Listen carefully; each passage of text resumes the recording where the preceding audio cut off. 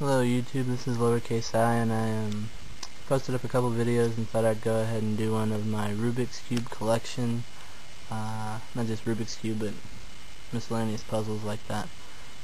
So here's pretty much what I have, minus a couple of my cubes, but go ahead and start over here on the left. This is my Rubik's Revolution. It's not that much, or not that great of a puzzle really. I don't really enjoy it. It's an electronic game. Kind of fun if you get one for free, but I wouldn't recommend going out and buying one myself. So that's that. I have my Homer Simpson Rubik's Cube that I bought on eBay. Really cool, kind of fun, just like the 2x2, just kind of awkward because instead of having a red-blue corner, you have a eye and nose corner. Good fun puzzle to have, but again, not something that I would necessarily buy unless you just wanted to have it. This is my Megaminx that I got off eBay as well. It's the tiled version, really cheap to buy actually. It wasn't too expensive, which is why I purchased it. Kind of fun, a little difficult to solve, but I enjoy it. Good puzzle to have. This is a regular, it's probably my first, I think, Rubik's Cube that I got. It's got a new set of stickers on it, but which are already peeling, but not the original stickers. Nice lubed up cube. Nothing special though, it's fun to have. And then this is my Rubik's Junior Cube that I took off it had the pink and green stickers with like the monkey face on it or whatever, but I took those off because those were kind of lame. I had some spare stickers lying around for my 3x3 that I put on here. This one's really lubed up, but it's also broken. It actually came apart today when I was playing with it, so I'm not going to try and mess with it. This is my Rubik's Twist. I got this in Las Vegas at the FAO Schwartz there. Hadn't seen it anywhere else, so I thought I'd go ahead and buy it there. It's kind of fun. You can get creative with this and do all sorts of things. I kind of leave it in this ball shape because it's kind of cool. Really symmetrical looking, so it's also a fun puzzle to have. This is another 3x3 of mine. It's got some Cubesmith stickers on it. Really cool, good place to get stickers if you want. This one's not too lubed up. After I put these stickers on, I need to lube it again. Got the neon green and yellow. So that. This is my Target Rubik's Cube. I work at Target, and they give away all sorts of cool prizes, I guess, to the employees there. This is one of their cubes the cube that they have. It's pretty cool. I got to show off to my boss and everyone that works there that I can solve a Rubik's Cube, and they were all pretty impressed. So it's cool. Got the Rubik's Ice Cube, another 2x2 puzzle. Nothing special, just clear. Cost too much. This is my Siamese cube that I made.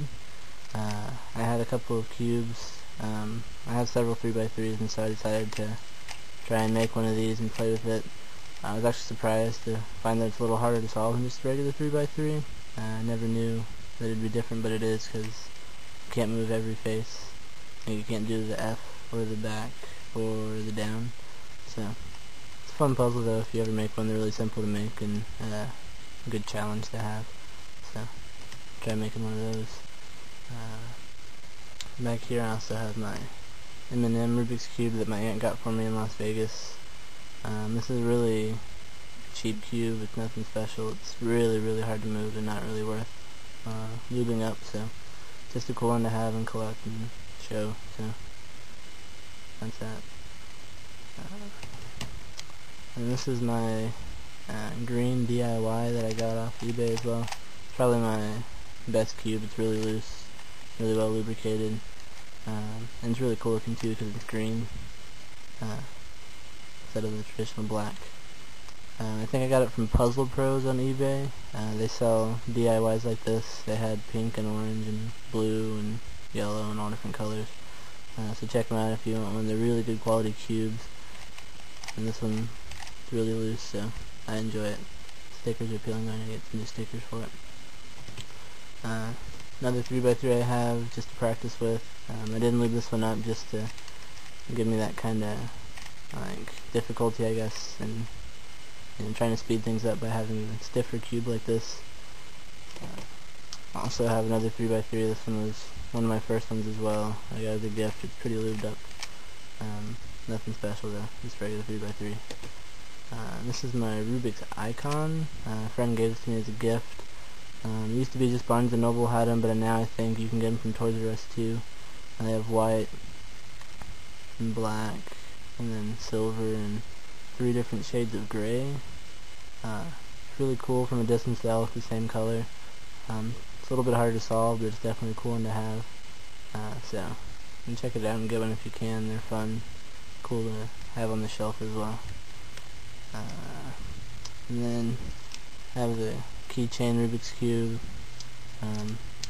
This one's not so much fun. I also collect keychains, so I have this to add to my collection. But that.